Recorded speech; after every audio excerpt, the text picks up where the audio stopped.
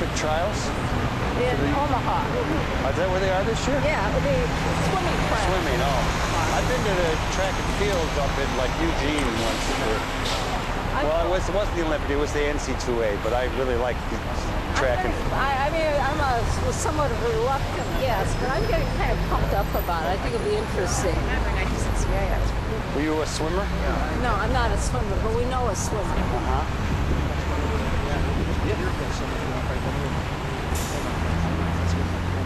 Is it quieter here? We can all hear? Yeah, a little better, a little better.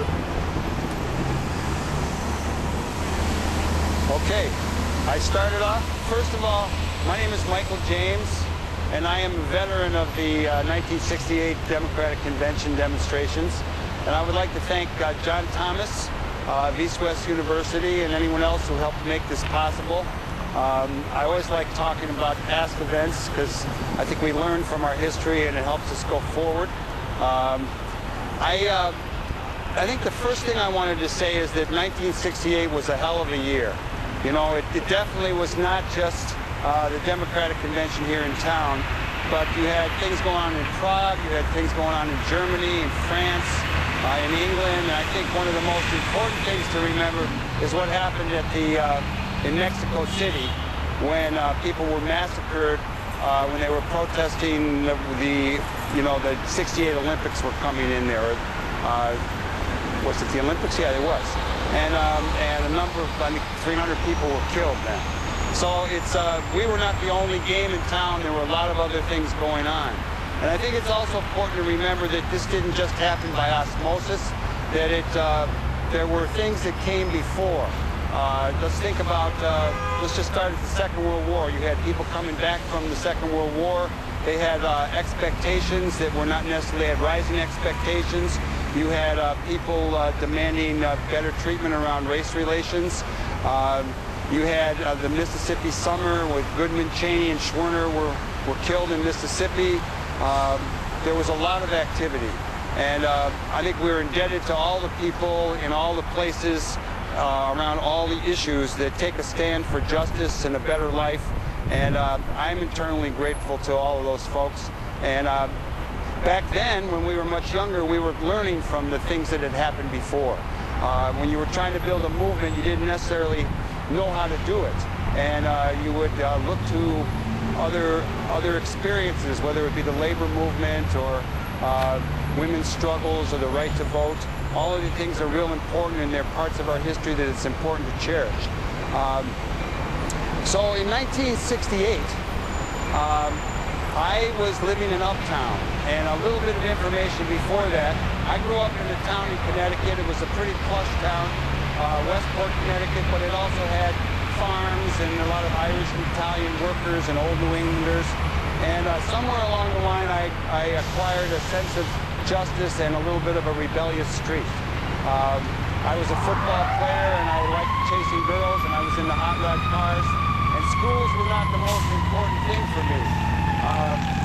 I ended up, without too much detail, I ended up going to Lake Forest College. I was in, you work here too? I just finished paying my daughter's. It was cheaper then. When I left, I owed her money. I still do. I got a job in the summer of 1960 in a cannery in California, and my dad had always encouraged me to go other places and go west, and he had pushed me kind of to go to school out west, and I ended up going to Lake Forest because it was closer to my girlfriend at UConn, and on my way to California working the cannery, I stopped at Lake Forest. I had applied to this college placement service, and there were actually literally almost 100 schools I think I got accepted at that I had never heard of. So when the letter came from Lake Forest, he said, "Oh, that's a good place. I used to go to dances up there." And he was he had grown up in the South Shore and gone to, I won't go into much detail on my dad. But I stopped at Lake Forest. I went out to California, worked in a cannery, came back and went back to Lake Forest, and I spent 4 years there. And it was really a pretty wonderful experience, I got to say.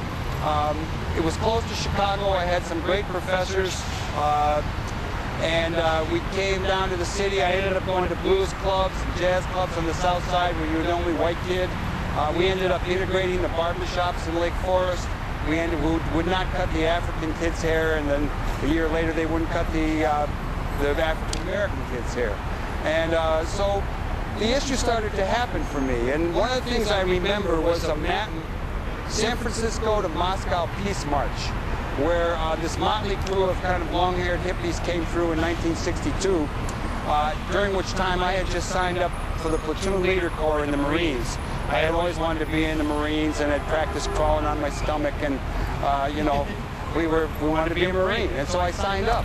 And then these people came through town and they talked about peace, and they talked about anti-atomic testing, those kind of issues, and it really just turned me around.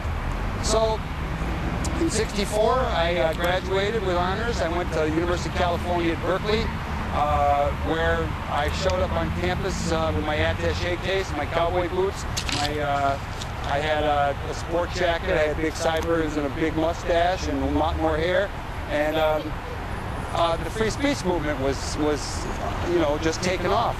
Jack Weinberg, who was here in Chicago working for Greenpeace these days, I think still, he was in a police car surrounded by the police, surrounded by the students who wouldn't let him be arrested or taken away.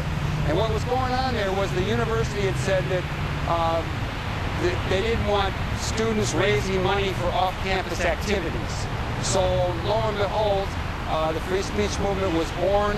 I was involved with that. It was my first real arrest. And during the course of that fall, when we had taken over Spell Hall and we had lots of demonstrations, I found a piece of paper on the ground that said, "Build the interracial movement of the poor." And I was a serious sociology student at the time, and I was figuring out how you would use conflict theory to bring different races and ethnic groups together. I had grown up like a lot of people in the country who believed in the melting pot and that everybody could make it, and America was really a wonderful place. I did not know yet about the American nightmare, the other side of the dialectic, where we do have some problems that we are still addressing to this day. So I got involved with this interracial movement of the poor. We moved into West Oakland to try to organize poor blacks, in that case, to struggle for the issues that affected their lives. And it was probably the wrong time for mostly white kids, but not all, to be in a black neighborhood. And it was also the time that the U.S. had amped up the war in Vietnam, and you had these troop trains that would come through, bringing soldiers or, you know, conscripts to be sent off to Vietnam. And so the activity, you know, we would be in the neighborhood in West Oakland, and then we'd be up at, you know, them trying to stop these trains. And I just remember the faces of these young guys in the train as people were slapping the signs and yelling at them, and it's just kind of a fearful laugh they had. I went to the Fillmore Auditorium for a benefit for the Student Nonviolent Coordinating Committee, and I ran into Stokely Carmichael, who I don't know his African name, I never remember that, but Kwame something. And Stokely, I said, "Look, Stokely, I'm gonna leave school. I'm gonna go work either in Chicago organizing poor whites with Rennie Davis, who is featured in the Democratic Convention activities, or I'm going to go to Newark and work with Tom Hayden in the black neighborhood." And he looked at me, he said, "Work with white people." He says, "We've got plenty of things going on in the black neighborhoods. We need more support in the white community." So I spent a little bit of time working on my paper about different organizing efforts among the poor, whether it be Alinsky models in Woodlawn. They had the Woodlawn organization, or the War on Poverty's efforts at the time to, you know, they had the War on Poverty, or the SDS projects, which were called the Economic Research and Action Projects. And I, of course, in my paper, the SDS projects came out the best. And I left in April. I had an interesting journey across country in my '57 Ford convertible, loaded with all my stuff. No harassment until we got to Des Moines, when we got pulled over by the police as we were waiting for Fred Stover of the National Farmers Union, who had been Secretary of Agriculture under Roosevelt, and had quit over the Korean War. I ended up in Chicago, and we were about serious community organizing. We organized rent strikes. We had a welfare union. We were reaching out to other communities, the Latin American Defense Organization and the Kenwood Oakland Community Organization. So you had poor Southern whites who were in young guys and mostly welfare women, as well as blacks and Latinos, building what I would say are the early seeds of the Rainbow Coalition here in Chicago. And when I first, all of a sudden, Rennie Davis started to disappear. He went off to Bratislava to talk with the Vietnamese, and it was clear that his interests were somewhere else. And he was focused on the anti-war movement a lot, and you know, I hadn't quite gotten there yet. I mean, obviously I was opposed to the war, but when they first started talking about the Democratic Convention coming to town, I think I was opposed to the demonstrations. I thought it would kind of mess up our slow organizing, where you would be working with people over time to bring them along. And I mean, I was backward. I don't admit that very often, but I clearly was not on the cutting edge of that issue. But once it was coming, we got ready. And I will start sharing now some of the things that happened during that time. Let's start with, I think it was Sunday night in Lincoln Park. And it was at the southern end of Lincoln Park, just south of the farm and the zoo. And I have to confess, we were laying on the kind of little berm that goes there along Stockton Drive in my recollection. We were of altered consciousness. We were smoking weed. And here came the truck with, there was a flatbed truck that had the MC5 band and John Sinclair, and these are people I got to know later in my life. Really all I remember about that night was all of a sudden, here come the police marching. It must have been 11 o'clock. John printed up like a list of things that happened in '68, and it says the police came in to close the park, and they came in with gas masks. They came in, they setting off tear gas, and they drove us into the streets. And that would be Lincoln Park, Old Town area, and there was some violence. There were, you know, as they drove. What's that? Apparently they didn't. Apparently they didn't. Let them use the truck as a stage. I see. That was their way of sticking their finger in the eye. One of the things I think it's important to note that my good friend Paul Wozniak over here is here with his wife Mary, who worked with me on the Live from the Heartland radio show. And Paul and I were in Rising Up Angry together, which is another part of my life until later. It comes later. But that the police had, you know, in many ways had been getting pumped up around issues of around civil rights and women and student demonstrations. That thing was happening. And on May 9th, 44 years ago to this day, was the day that they issued a memo beginning the COINTEL program, which was the counterintelligence program, which was infiltrating progressive groups or radical groups from the SDS to black groups and in all kind of ways. I had that memo, I forgot to bring it. It was from J. Edgar Hoover. No kidding. Yeah, straight from the top. Wow. See how important? So that was the first night, and I will say at this time I'm 70 years old now, and it was quite exhilarating. I think being in the streets and rebelling against the police in that fashion. You know, I would take a much more toned down position these days and try to cool things out, and we could all work together.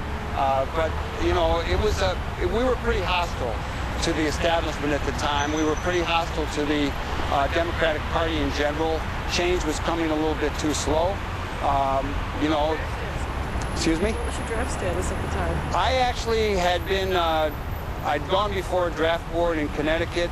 It was during that time that, when I was working at Joint Community Union in Uptown, when I remember going before my draft board in Bridgeport, Connecticut, and them telling me that, you know, I was applying for a conscientious objector. And I didn't get it, and I told them, well, if you take me, I'll organize against you from the inside. I actually got, during that period, I was called to the Selective Service headquarters, and I was supposed to report for duty and that kind of thing.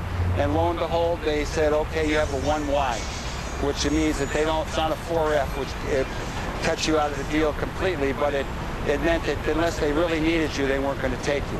Now, I don't know if I think of myself as a healthy dude, and I don't know if there was an issue or not, but they clearly didn't want me at that time. So that's what happened with my draft status. And after that first Sunday night, my next recollection is, there are two of them on Michigan Avenue. I'll tell you the easiest one first. We were down here, and I'm not sure of the day, but I remember Dick Gregory, who was he ran track at Southern Illinois. People don't they remember him as a great, comedian. And I don't know what he's doing. Is he still alive? Yes, he's alive. I love that guy. Diet that he... Oh, I remember. Yeah, all this diet stuff. I have a picture of him with me and Bernadine Dorn and him somewhere. So it'll pop up in the archives. But I remember he was out here on Michigan Avenue inviting us to come to my house. Come to my house. I'm inviting you all for lunch at my house. And the police clearly wouldn't let that happen. I think down further south they stopped us from going any further. And another thing that did go through here, but I do not remember it, but I remember the Poor People's Campaign was coming on the scene then, where people from all over the country went to Washington, kind of like the bonus marches and stuff. I mean, they were camped out there. And Abernathy and the SCLC, the Southern Conference Educational Fund, they had a wagon with mules and stuff. But the big thing that happened for me, that has gotten me attention over and over for many, many years, one photo makes a big difference. We were down here on Wednesday night, the 28th or 29th? I think it's 29th? I think it's 29th. We were in, it had to be, there was something went over at the band shell, which was down this way in those days. And people moved in here. This was covered with people. And these are the movies you see. As it said, I think in the information you gave me, it wasn't the most heated moment of all the stuff that went on, but it certainly was the one that got the most attention. And I was down here with a few young guys. We were, the organization I was in Uptown with, Joint Community Union, was kind of an ending then. And I was getting ready to take what we had done in Uptown and try to do it in other neighborhoods. In other words, rather than just focusing in one neighborhood, we were going to go off and try to find young people in many neighborhoods who were kind of opposed to the war, who were open to respecting women more, who were not overt racists or certainly would be converted. So the organization I went on to found was called Rising Up Angry, and it was part of the Rainbow Coalition with the Black Panther Party and the Young Lords, the Young Patriots, and I would have to add, it doesn't always get said, but the American Indian movement in its early days. So I was running with a group of young toughs that I had helped put together and recruit. We probably were wearing our leather coats. We had our combat boots. I remember I think in the photograph I have a t-shirt. And we were in the middle of Balboa, Michigan, and what I recall is pretty distinct in my mind is must have come down here, careening into the middle of the crowd, driving everybody away, was a squadron or a paddy wagon, and which they were filling them up with people everywhere they could. And as soon as it came into the middle of the intersection, we started to rock it. There have been a lot of stories about we tipped it over and these kind of things. We did not. We tried. That's the picture. And this is our host here. And this is Patrick Sturgis, who went to Lake Forest College with me and was doing layouts of the Students for Democratic Society newspaper, and now he worked at the Heartland, my restaurant, and then he went up to Milwaukee. He's involved with a restaurant and his wife called Beans and Barley. If you're ever in Milwaukee, it's a vegetarian-oriented place. I think these two guys are Warren Lemming and I'm blocking the other name, but it'll come to me. They were in the band Wilderness Road, which hit some prominence just after that. They were on Columbia Records. This kid, I don't remember his name, Alan, I think, was worked in the SDS National Office. So here we are. This squadrille comes green, and we're rocking it. And it was rocking. I mean, we were pushing on it. And we had a few more people, maybe we got it further, but Nobody inside. no, they were inside. This guy. No, I mean, No, I don't think And the so. logical question is, did you get arrested? Later. Later that night? No, not that night. I got arrested on a John Doe warrant in October. I was picked up I was working in some neighborhood, and I got pulled over, and there was a John Doe warrant for me off of this picture. This cop in the driver's seat came out of the vehicle and grabbed one of the people here. And being a fearless jock kind of guy, I took him down. He was on something. I took him from the back. I put him on the ground. We were not yet into armed struggle. That came later. But I remember looking at his gun and I said, "No, I'm not messing with that." And I split. And that's really all I remember about that night, except that later on in the night, we did that night or another night. We went rushing up to the armory up on Broadway, where the National Guard was. And we spent a lot of time. You've seen pictures of people putting flowers into people's guns and bayonets. It was that kind of a situation. We were at the door. And one of the things I think is really important to remember, and it doesn't get a lot of attention in discussion about the Democratic Convention, there were a group of soldiers, 75, 80 soldiers at Fort Hood, Texas, mostly black, I'm not sure if they were all black, who refused to come to Chicago to be used as mercenary types to put down the rebellion. This guy could fill in all the details. Al Cost, he's photographed a lot of this stuff. Hi, Al. Thanks for coming down. So that was a that was a moving experience talking to soldiers. I mean, because what we were about at that time, we really believed that people, if they knew the truth, they could come around and get the picture and, be part of it. So we were going to talk to the troops. I mean, what we were doing in the neighborhoods was we were talking about, we don't want to be fighting black, white, Latin. We want to get it together. The man is sticking it to us, and we have to stand together. Otherwise, we're just going to be fodder for his future wars, etc. Well, just to put this photo in context, on the other side of this truck at this time was this stuff going on. That's for sure. At the same moment.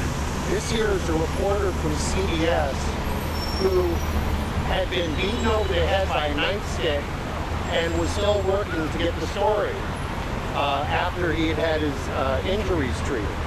And the Haymarket anniversary was just about a week ago.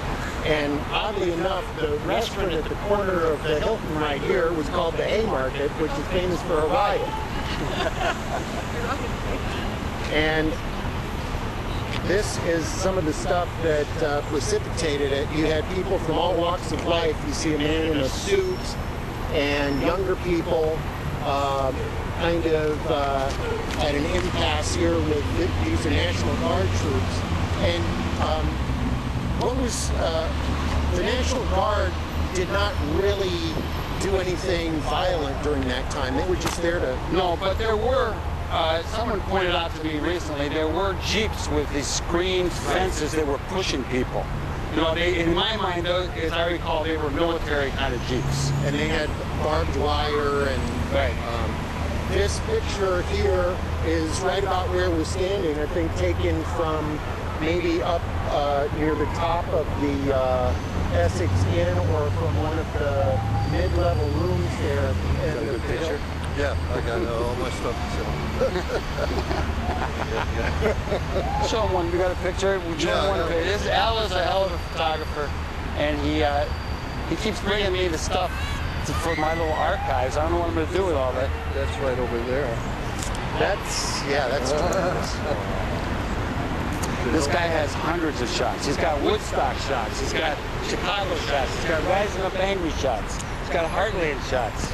Harold Washington shots. Yeah, this looks like it was taken at right about the same time as that famous scene from the movie Medium Cool, which was on This guy, He's good. John Thomas, Delbo same Bridge. name as the high jumper. Yeah, I was talking to Haskell about it. Actually, you see that car in there.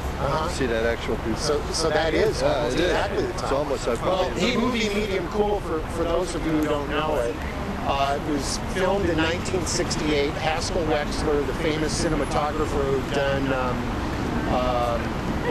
Who's Afraid of Virginia Woolf, he was filming an independent movie in Chicago, and he had heard about, he knew that there was going to be some sort of confrontation coming up between the police, the National Guard, and young people and activists.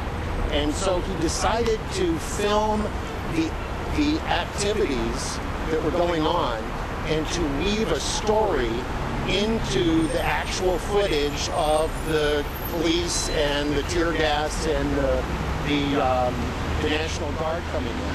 And it's a great movie, and I highly recommend it. Medium Cool is the name of the movie. And a lot of people who we worked with in Uptown and joined, and then later in Angry, were young Southern White or hillbilly kids were involved. Chuck Urey was in the movie, who was a reverend on the street up there. The people who helped him on the movie is an interesting group of people, because I know Haskell is coming back for this next week, and he's 90. And Andy Davis, who directed Under Siege, Above the Law, Code of Silence, The Fugitive, these are movies that I'm in, and I'm eternally grateful to Andy for using me in his movies, because I have a pension from the Screen Actors Guild, and in my older age, I'm going to play an old guy more. But they're coming to town next week, or this week, no, next week, to shoot footage. They've got Gordon Quinn, who from Cartemquin and the Who Creams movie, and the Interrupters movie, which is really hot right now. Those guys are going to shoot whatever goes on here. And they certainly shot that stuff. And Mike Ray was also in that group, and he'll be here too. Mike Ray is the guy who wrote The China Syndrome and did that movie. And they, not Haskell, but a number of them went on to make the movie American Revolution 2, which is about, has a lot of Democratic Convention stuff in it. It also has Black Panthers talking with the young uptown, young Southern white kids, and it has the early scenes of when we were putting Rising Up Angry together in an apartment out in Logan Square. So they'll be in town, and there's a lot of activity. What event are they gonna? They're just gonna shoot footage here while they're here. What, in the air? No, next week when the demonstrations, the NATO stuff. Come on now. Yeah, that's what they're. I have to say that I was actually looking forward to all of these activities that are going to happen in whatever form or fashion. I admit that I have moved a little bit to my right. I am the president of the 49th Ward Democratic Party. Joe Moore is our alderman, and he is good. Although we have to keep pushing him, Ernie. Yeah. He's a little too friendly with the mayor, and I've been telling him that. But I'm not going to be able to be here. This is kind of the closest I'll get to it, probably. I have a daughter who went off to Yale, and she graduates on Monday the 21st, so I'm not going to be here. I'm going to be there. You know, there'll be more demonstrations, though. All right, so we can talk about where we're at today, where we're going, how this all plays into it, or we can take a walk and look at you had a choice spot. Well, we could walk over to the, you have a number of photos from the Logan statue over here. I do remember being at the Logan statue when the kid... And it's sunny over there, too. Yeah, let's go. Let's take a walk. When President Obama was nominated, a bunch of my girlfriends called me up and said, let's meet at Tear Gas Hill. I knew what they meant right away, but I had never heard it referred to that before. It turned out all kinds of folks were looking up there, and I thought, when did this get the nickname? Why didn't I know about it? You saw the kid that broke his leg? I don't remember. I remember the kid had an NFL flag up here. Yeah, there were a couple, but there's the famous guy that was pulled out and the police broke his leg. I'll tell that story. Let me do it. I got the picture. So that's where I was. I was at Helix, the fucking traffic. I just saw, I saw Helix is still over there. Oh yeah. Do they do sound too? Someone said that last night. I never heard that before. Audio? Yeah, any sound equipment or any of that? Maybe a few things, but no, mainly photographic and underwater and sports. But on Wednesdays, digital files are half price. So. Are you shooting digital now? Yeah. I got to get a camera. Plus I've converted everything. I've Scanned it all? all that. That's from, well, that was the real print. But this is just what I got it. I love the digital thing. I got to say, I'm shifting. I'm going to get a camera. I'm going to get a fucking camera. I thought you had a little one, but that's my daughter's. I'm buying cheap cameras. You what? I'm balking because they're getting better and better. They're getting better and better, bigger and bigger. Here, this is. If you want to stop here, maybe this will be. Conducted in sunlight. I remember distinctly, I mean, I've seen pictures of it, but I do remember, I remember this. And I'm in here somewhere. This kid gets pulled down with the NFL flag, NLF, National Liberation Front. And Al just reminded me he broke his leg when the police pulled him down. That picture out? No, not on that one, or you took that There one. are a lot of these, but this one is very nice because their sign says Butcher Daily. So this was taken Thursday after the Wednesday night melee in front of the local. Oh, wow. And you took it. Yeah, that's why. Now, the Daily to Butcher. the first time that they, as they said, take the hill. It was many times, several times over several days. It wasn't when they, it may have been after there was this was just about the time of LBJ's birthday. And the Yippies rented out the Coliseum, which was at 1500 South Wabash. And they had an unbirthday party. This was part of the kind of the mirth that they injected in all of their activist activities. And after the event was another one of the numerous times that the people who were there were over 2,000 people there, tried to march down to the convention location. And this is another important thing. The convention was down at 43rd and Halstead at the International Amphitheater. And one of the reasons for that was because McCormick Place, the first McCormick Place, caught fire in January 1967 and burned to the ground. And one of the reasons that it burned so badly was because when they built it there on the lakefront, there weren't enough, what do you call them? Hydrants. Yeah. There weren't enough fire hydrants because it wasn't part of the ordinary grid of the city. So I didn't include the picture of the burned out McCormick Place, but they had to have the convention at the International Amphitheater, which had also held a convention in the 50s. I believe the 56th Democratic Convention was there. So it was a long way away from here. If it had been at McCormick Place, had there not been that fire, this entire area would have been even more volatile because the convention would have been held just about half a mile from here instead of 3 or 4 miles south. So then do you think, based on the proximity and what's coming up with the NATO, that it's going to be more exciting here?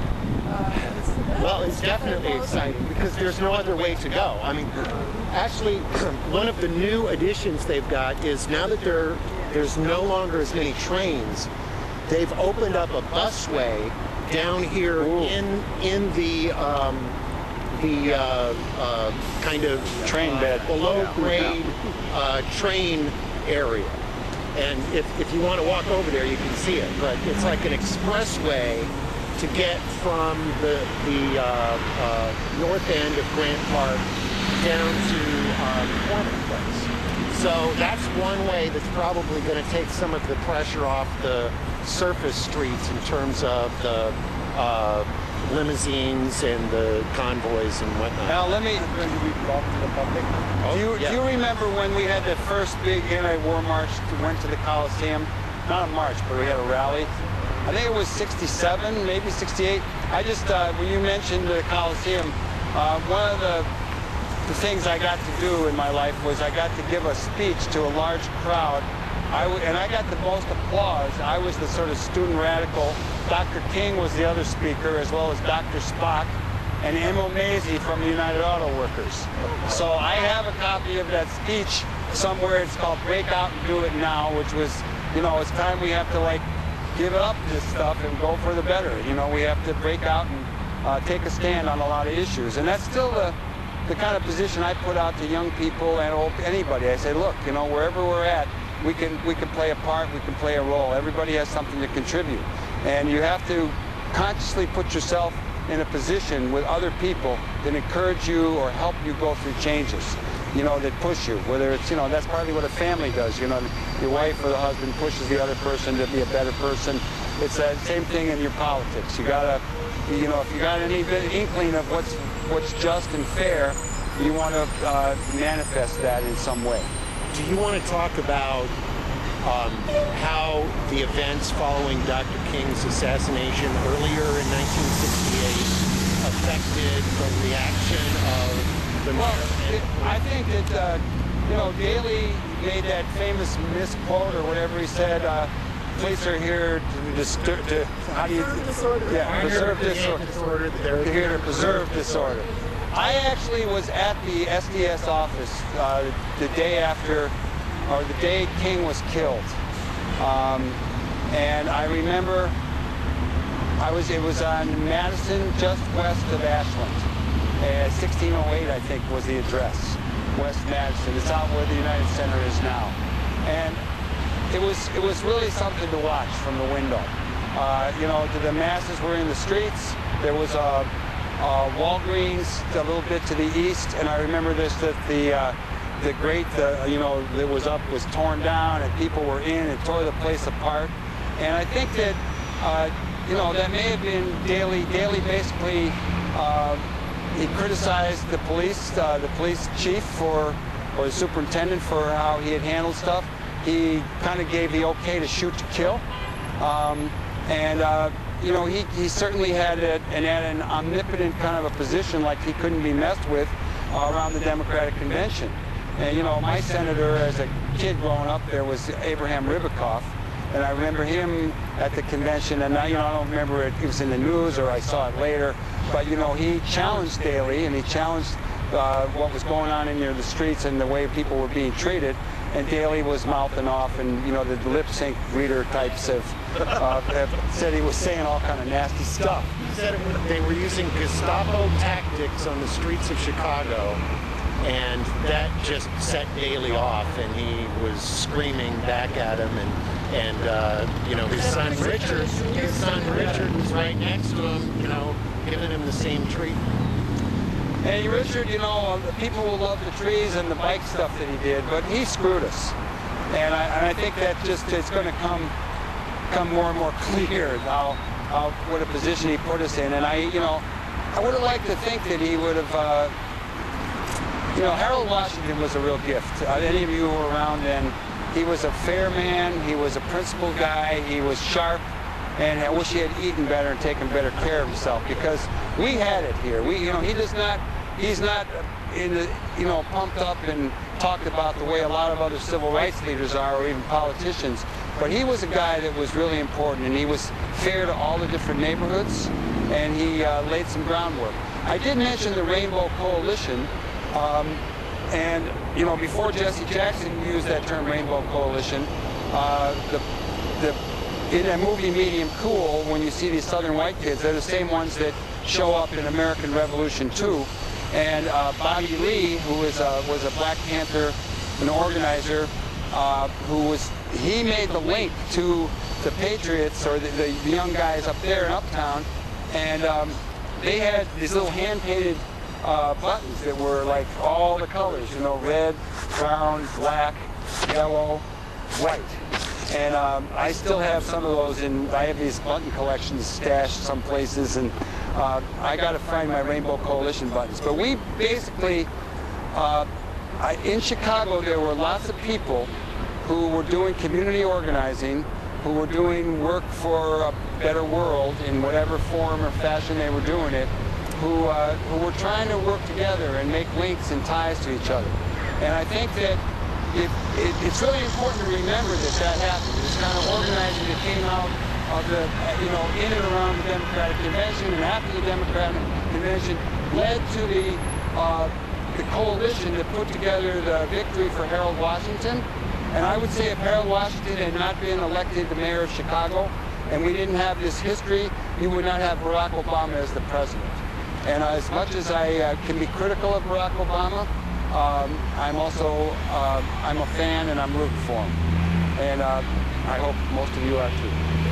Because it would be something else if we had the poster boy for the 1% in the White House. Well, we'll walk up here and get a look. You can see the busway, and we can look across to the other part of Grant Park where there were also some altercations that happened where the band shell used to be.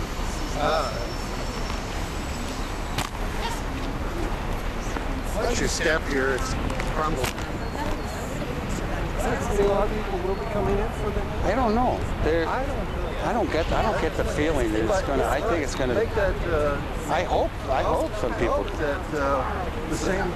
I don't know if that's happening. You can bet if the weather is really warm, there'll be people. Because what happened here. No, these scare tactics are more than. No, it was more stable to shoot the field. But Well, I'm going to say something about the crowd. Local Chicagoans, because they was held the permits to the last second, there was uncertainty, and that's why APEC and the C did not endorse the convention, did not advocate it.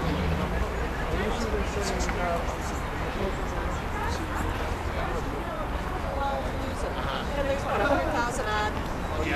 So what is that in relation to how many people were through here that We were just talking about, there was not a lot. Maybe only 5,000 came. No, I think there was more. 10. Not that much. But here's what happened. Here's what's key to remember. Look, 10 to 15,000. once the action started to happen, people saw it on TV. My business partner at the Heartland Cafe, Katie Hogan, was a young Catholic girl from the South Side who was kind of involved in some early civil rights stuff. Her dad was the deputy building commissioner and the chief electrical inspector, wrote the Chicago Code, and she had a job at City Hall. And she said the minute she and a bunch of other people found out what was going on and they saw it, everyone came downtown. And that was key for us who went out in the next couple of years after that, organizing in these neighborhoods where people were thought to be racist and anti-black and, more working class kind of youth, that when they saw the action and people fighting the police, they loved it. They loved it. And then the guys coming back from Nam over the next few years, who told tales and stories, it started to shift, and you got to remember that when there were, most people, like 70–80% were opposed to the war. And then it shifted where, not opposed, they were for the war. Then it shifted and people were opposed to the war. And then as soon as the Iranian thing happened, everyone wanted to bomb Iran again. It was like the people go like this, Sometimes people are advanced, sometimes they're backward. And that's just the way it is, We have to work on the momentum, and we have it, and lay low and do education and plan for other times when things are not going our way. One of the tactics that Daley used was to keep, to not give permits for demonstrations. And also the other thing was to strictly enforce the curfew in the parks. And those resulted in two of the biggest confrontations. The MOB. Yeah, the mobilization against the war. They had a rally over across this gap here in Grant Park with 10 to 15,000 people, and that was one of the few events that actually got a permit. and it was given very, very late so that they couldn't get a larger crowd. But at that rally were Norman Mailer spoke, Dellinger, Dick Gregory, Allen Ginsberg, Jerry Rubin, Tom Hayden, and right about the time that it was about to end, the news came across from the amphitheater that the peace plank in the Democratic platform had been defeated. And that caused a lot of people to get very upset in the audience. And somebody scaled one of the flagpoles and brought down the American flag, and they put up a bloodied t-shirt, a red bloody t-shirt, and that set off the police. And if you'll hold this for a second, some of these photos in here are from that altercation that happened just across here. It was... That's in medium cool as well. Yeah, exactly, right. Where she's wearing the yellow dress and she's walking amid all kinds of chaos and violence. And you can see, here's after it where the police move in. Here they are talking to somebody who had been beaten. Almost all the daytime violence that happened was amid that event. And you can see the benches that they had here, and people couldn't get over the benches trying to run away from the police. And so they were caught, and there were more injuries than usual. And then that's what led to the big confrontation later that night. You had all of these people in the park. The police would not let them cross these bridges. There was no Roosevelt Bridge at that time. It was only a walkway. And the police and the National Guard had blocked off every way to cross to get back over to public transportation and ways for them to get out of the park. And so finally, what happened was they discovered that the bridge at Jackson was open, and word spread throughout the crowd, and they went around on Jackson, and that's where you had the National Guard coming in and forming a line on a second perimeter on Michigan Avenue, where they were all lined up, not letting anybody get into the streets. Right here is a good picture of it. And little by little, you know, the events escalated. And at one point, it almost as if on cue is when the police said, you know, let's go and show them who's boss. The National Guard, for the most part, did not do any of that. They were a show of force. They were involved with some of the tear gas if there was to be a rush to their lines. But, you know, people would break through at certain points and get caught. And there were actually a couple of windows on the Hilton that were broken from people being pressed up or thrown against the windows. And so some of the injuries came from that. And, you know, this is when the crowd was chanting, the whole world is watching. You know, a timeless chant that everybody can kind of hear in the back of their heads when they see these pictures. So if you want to continue... Let me say a couple of things about the police. You know, we were pretty hostile to the police in those days, and you remember the Black Panther Party a year later initiated the word pig for the police, and I got to say we didn't like the police much, and our position was the police are you know, the arm of the ruling class, or in service of the ruling class, that while the police, and I still say it to this day, that policemen do there are plenty of police that do good work and they're necessary to have. There are also police who really are hostile to other people, but back then you didn't have a lot of college-educated police, you didn't have a lot of women police, you didn't have a lot of Latino or black police. You had some, but it was pretty white, and I think they were pretty I would just say the word primitive for lack of a better word at the moment. But you know, I gotta say that the police over the years, and you know, maybe it's coming with age, it's different, the politics are a little mellowed. I think the police, there are a lot of people on the police force who definitely understand what's going on in the world. And I mean, I have a guy who comes to the Heartland Cafe who's the union rep for his police, and he says, I'm going downtown. I said, well, are you going to be a cop downtown or a demonstrator? He says, both, you know. And he's in there, you know, he's always looking at Adbusters magazine and buying, you know, he's not the only one. There is I think it's how you found me a little bit. There was a history detective show called, it's the History Detective. It was on Channel 11, and it's been all over the country. It shows over and over, and it's about a poster that I made during that time. And it's a picture of what turned out to be not a police officer, but a motorcycle, a media camera guy, you know, film delivery guy. But he has sunglasses on, he has a white helmet on, the leather jacket, and he's just like this. And so I took that picture at the SDS office, and we made a poster. It said, "Hot Town, Pigs in the Streets, but the streets belong to the people." Dig it? And I put a question mark. Later I changed it, I got an exclamation point. But I got a lot of publicity off of that poster, it turns out, when the history detective tried to find out where someone wanted to know where it came from. And they tracked it to me through a poster collective in LA, to Salcedo Press here in Chicago. And so there's a really nice thing that has Eddie Burke defending the, no, that's a different one.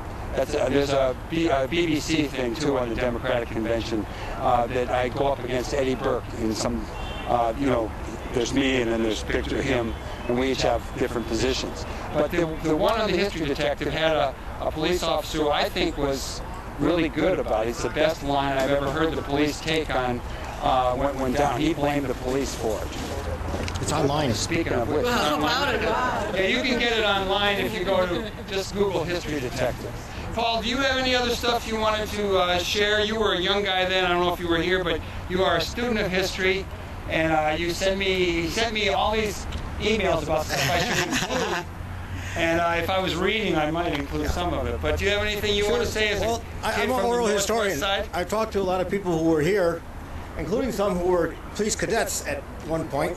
And what had happened in the months before the convention, the FBI was around going to police departments all around the United States, telling them horror stories about these people coming in to destroy the town and sabotage things. And so they were all hyped up, looking for these saboteurs. And an awful lot of the policemen at that time were World War II vets. They had the trauma of military experience. And they just, it was like flip the trigger. Anytime there was a trigger flipped, and this happened 3 or 4 months before the convention, in Berkeley and in New York City and elsewhere, given a chance they would go in and start beating people. With the pent-up hostility and the trauma of war, that is an untold story, but I've talked to the people, and there are oral histories about that.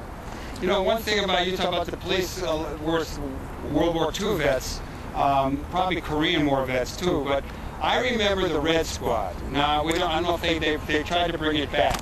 I remember there was a settlement that even some a lot of people got a little bit of money to organizations off of the, you know, we used to be followed by the police. And the Red Squad had a lot of Eastern European guys, and they were really kind of hard-ass. The Irish guys were a little more mellow. And I can remember one time driving by the Golden Nugget up on Lincoln Avenue near Waveland, I think.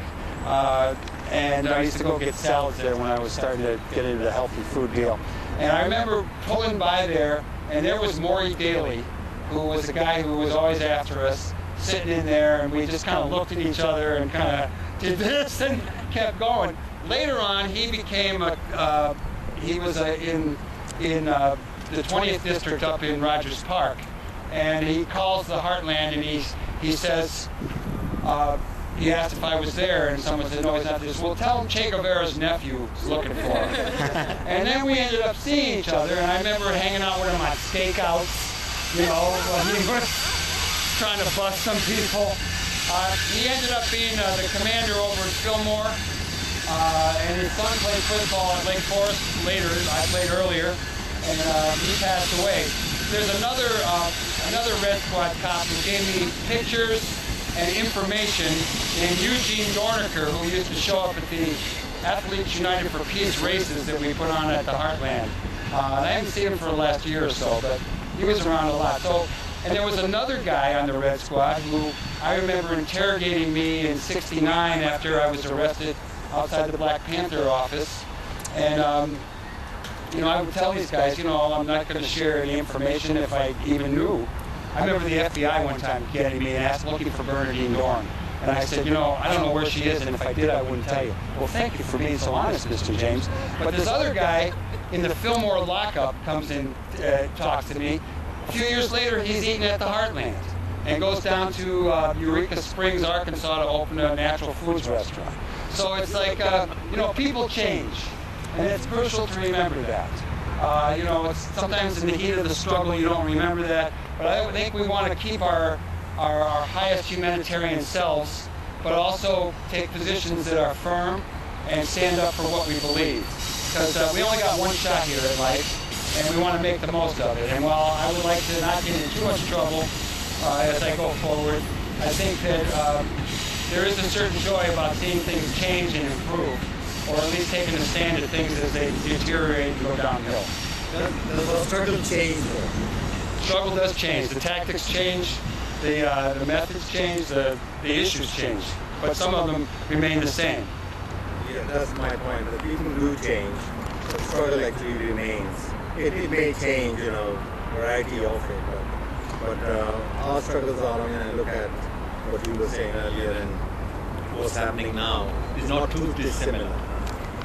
You know, it's worse now than it ever was. I mean, you got black people, all races are in all kind of levels and positions, clearly, but the situation of humanity is in rough shape, and it's not like we can't change it. I remember going on my way to Nicaragua. We went down there with Athletes United for Peace a couple of times during the Sandinista period playing baseball, and I was on this old Greek airline plane that the Nicaragua had. It was they had two planes in the Nicaraguan air, whatever the planes were. And I remember we had a copy of Granma, which is a paper that the Cubans put out. And I remember reading a speech that Fidel gave. You know, and people like they always talk about how he harangues people. The guy has clearly got a lot of stuff working here. And in that, what I came away from that article with was he talked about how kind of misery in the hemisphere was increasing in geometric proportions. 2, 4, 16, however, you know, the mathematicians would do that. But it just seems to me it's important to remember that. Well, I was accused once by my Christian ethics professor at Lake Forest when I wrote a paper on Gandhi where I talked about, and things will get better. He said, not necessarily. He called me a meliorist, which I guess meant that someone who believes that things will improve. And he pointed out to me a number of historical cases where they didn't improve. So that was an awakening for a young kid who was idealistic. What I tell people today, you know, I've been blah, blah, blah, running my mouth here, but I basically encourage people to do good in the world because the world needs all the good that you do. That's how we end our radio show. We have a show called Live from the Heartland. It's on the WLUW 88.7 every Saturday morning from 9 to 10. You can be in the live listening audience at the Heartland. You can listen on FM if you're in the region, or you can go online to www.wluw.org. And if you want to see earlier editions, and our interview with Obama is not up. We did one when he ran for the Senate. I've got him actually on when we were on the radio. I asked him about industrial hemp. I asked him about Cuba, and he was really hard. But he also said, I have him on video saying he's open to medical marijuana a little later on. So we'll wait and see what happens. But this, we'd love to have you listen to the show. You can look at youtube.com/heartlandmedia, and you can find lots of interviews. Paul puts them up. There's probably 500 or 600 segments now. And how many of you have ever been to the Heartland? Well, that's good. So you know what I'm talking about. Well, I have a little... Describe it. The Heartland Cafe came out of my teaching at Columbia College. I was in this group, Rising Up Angry. Things were starting to taper off. The war had ended in Vietnam. What was the next step? I wanted to change Rising Up Angry into an organization called the Rising of Us All. The organization voted to sell the building we had on Belmont, right at Racine, where there's a fireplace place now.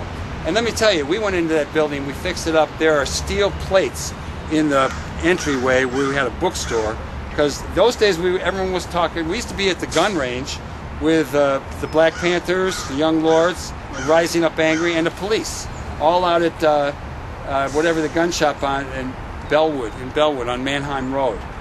So it was some serious stuff at that time. And anyhow, so I'm back to Columbia College. I'm teaching at Columbia. I'm teaching this course called Organizing for Social Change. I'm talking about the farm workers. I'm talking labor history, civil rights, all these things. And I developed what I call the mini-red economy. And I don't think that probably other people have thought of these things too. But it's basically community-based institutions that serve the people's needs. And I was talking about all these little businesses like bicycle repair co-ops, auto repair co-ops, photography studios, daycare centers, record stores, recording studios, restaurants, bakeries, anything that people needed. You know, we were going to create this economy, and we would just, by osmosis or somehow, we would overthrow the government. And I had been reading Mao Zedong on base areas in China and the role of economic institutions, the role of credit unions and things in the struggle for independence in Kenya.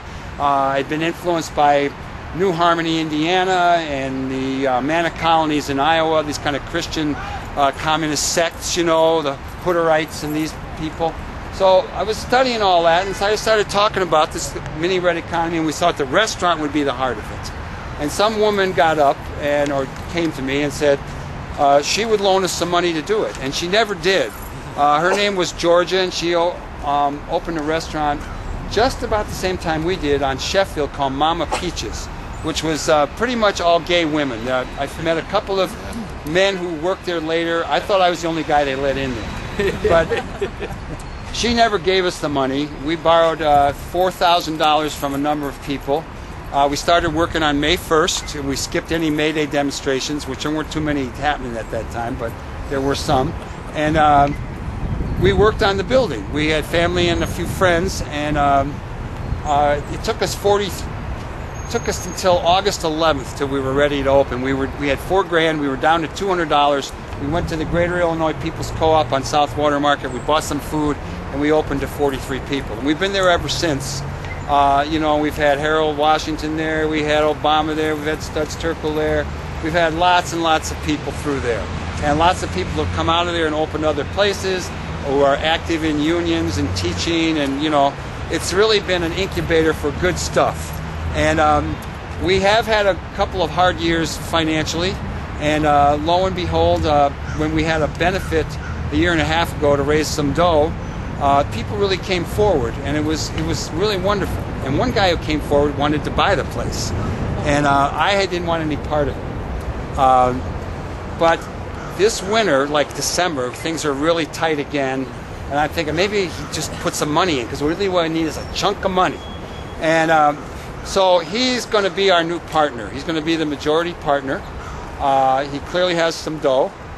He's a farmer. He has an organic farm in Michigan called Earth First, and they raise a lot of chickens, and they got the cider, and he knows other farmers. So it's going to be a little bit more of that farm-to-table notion, although, you know, he wants to stress the new food stuff. Well, we've always had organic things. I just didn't push it as much.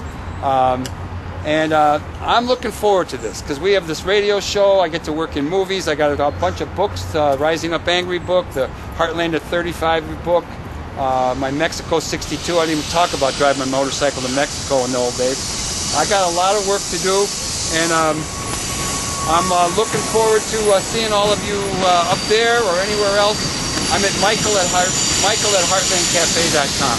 You can always find me. All right. Okay.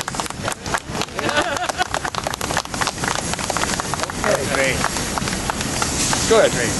And what do you do? I know you know all these women. I'm a dean at East West. So. Oh, good. Yeah. Good. Good. And how many of you are connected to East West?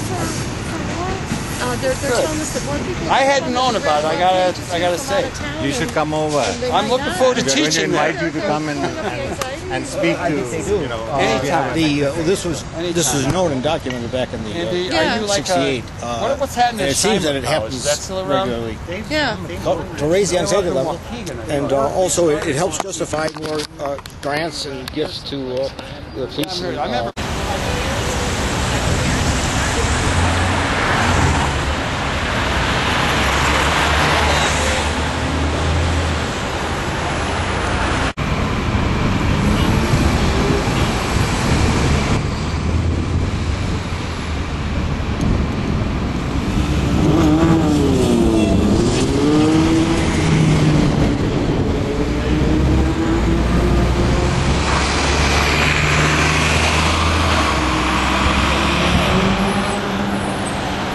You a faggot white guy.